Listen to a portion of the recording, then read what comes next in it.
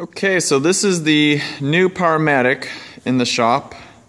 I went down to Redding, California, went over Mount Shasta and all that jazz in February, which was a winter storm, which I absolutely love going on those adventures.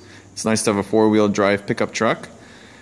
And you can just see all the differences it has compared to my old Powermatic model 719. You got the turret handles that makes it traverse. You've got the handles, the hold downs. You got the clamp for quick referencing. You can do the angle of it, and you adjust the height, and it's such a smooth glide. It's a wonderful machine.